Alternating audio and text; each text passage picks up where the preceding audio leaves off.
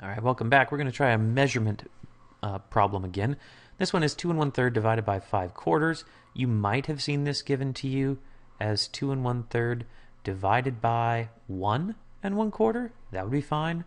Or equivalently as 7/3 divided by 5 quarters. Any of these are going to be exactly the same. So for this problem, we might have, say, 2 1/3 pounds of ground beef, and we're mixing it up into little baggies. Each baggie contains 1 1/4 pound. How many baggies can we make? So off we go. I'm going to start by drawing my 2 whole units. And you notice I built the third one in here because I need more than 2 whole units. I need 2 1/3. So I'd really love to break these pieces up into thirds because I have 2 1/3, but I'm measuring out groups that are 5 quarters, or 1 1/4 in each group. So I also need it to be easily divisible by 4.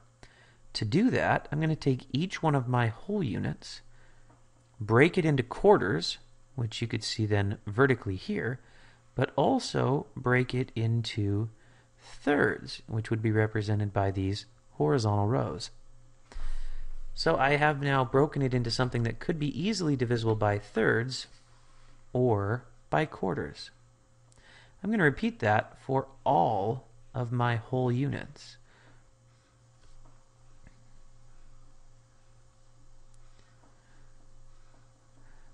And again, this was only 2 1/3, so this is 1 whole unit. This is 1 whole unit, and then I need just 1/3. So all of this down here is not included. It's not included because I only had 2 1/3 pounds to begin with. And now I'm off. Now I'm going to start making my groups here. So I'm going to need 1 1/4, and that's going to be 1 whole group. So here we go. So there we are. This is my 1, but I also need 1/4. So this is 1 1/4. So this piece, like if you were doing this on an exam, this piece would represent 1 whole group of 1 1/4. Now take a look at what I have left. If we were to count, how many individual little tiny pieces did that take? That took 3 plus the 12. That took 15 pieces. So this 1 whole group of 1 1/4 is 1 whole group of 15 twelfths. And you notice 15 twelfths is exactly the same thing as 1 1/4. The only difference is I now have this nice denominator of 12. That might come in handy.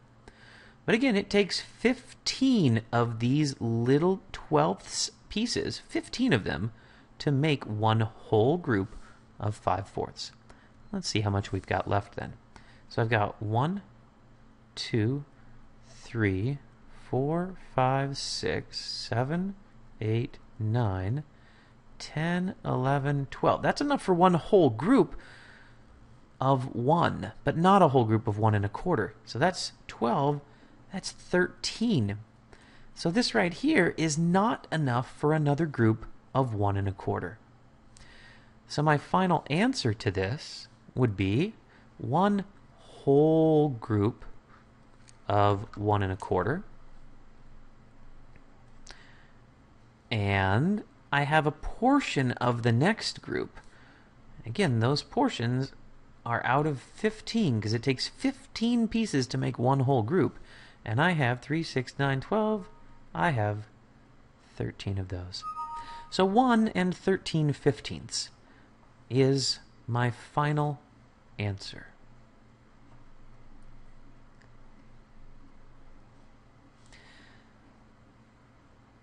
Now that last piece here, I really could represent it a different way, although it wouldn't be the solution to this division problem. I could represent this as 1 group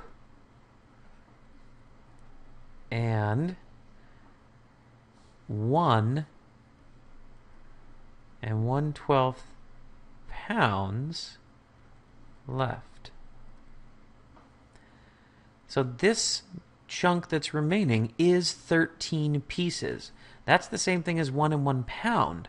But don't be under the mistaken impression that the solution to this division problem is 1 and 1/12. It's not. The solution is 1 and 13/15, because this division problem is asking how many groups of 1 and 1/4. I have one whole group and 13/15 of my next group. So in the end, I do have one whole group, one baggie, with some extra pieces that I couldn't fit all the way in. Didn't fill it all the way up. In terms of an algorithm, because there was an algorithm used to solve this problem, if you notice what we did, we took our 2 and 1/3 and we turned it into, if you're counting the thirds here, 1, 2, 3, 4, 5, 6, 7. We turned it into 7/3. But if you take a look at our thirds, we broke each of those thirds up into 4 pieces, which means we really, when you count all of those 7/3, we really broke this up into 28/12. That's what this picture is representing. 2 and 1/3 is the same as 28/12. And now we're dividing it by this number, 1 1/4. And if you take a look here, we did break these up into quarters, but each group of 1 1/4, as we already said, is right here. So 1 and 1/4 is the same as 15/12. So this division problem of 2 and 1/3 divided by 5/4 is exactly the same as 28/12, that's our picture, divided into groups of 15/12. And since these 12ths are exactly the same, we could use the common denominator algorithm to end with 28/15. So this picture is not represented at all, in this case, by invert and multiply. We did nothing like invert and multiply. What we did do is we did take these pieces, get a common denominator, that's shown here, and then divide. The end result, if you were to simplify this, is 1 and 13/15. So the algorithm is the common denominator, or repeated subtraction model, and it ends up with exactly this value. So again, that's the measurement approach for a slightly larger or more challenging question.